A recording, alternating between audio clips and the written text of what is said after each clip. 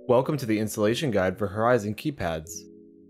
Horizon Keypad is designed for installation in a single gang to quad gang electrical box. There are also multi-gang faceplates available on our website under Models and Accessories. Only Horizon faceplates can be used on a Horizon Keypad. We also offer plugs and keystones as needed for your home's look. We will be working with a single gang configuration for this video. The first thing we need to do is wire the keypad.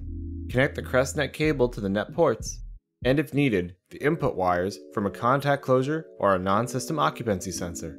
Be sure that Cresnet is not powered up when you are terminating the Cresnet wires. Now, to install your keypad, turn the system power off. Fold the wires into the electrical box. Avoid pinching the wires. For best practice, separate low voltage and high voltage wires. Secure the HZ KPCN to the electrical box using the integrated mounting screws on the device. Ensure that the top label is properly oriented. These screws should be loose to the wall. Do not over-tighten the screws when attaching the keypad to the electrical box. Damage to the unit and undesired functionality may occur.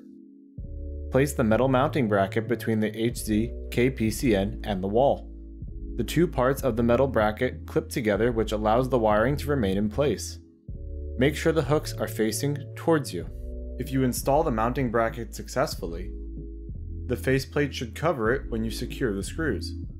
Do not use the metal bracket if the electrical box is protruding past the drywall. Attach the magnetic top and bottom trim pieces to the faceplate. Use the Crestron trim pieces, or you can use your own trim pieces. See the Crestron website for the template for making your own trim pieces. The answer ID is 1000140. Ensure that all buttons actuate without sticking, and you can turn the system power back on. Now, before continuing, turn your system power on and ensure the device is using the latest firmware. Check for the latest HZ KPCN firmware at our website. Load the firmware onto the device using Crestron Toolbox software if an update is required. This has been the video for the installation guide for Horizon Keypads. Thank you.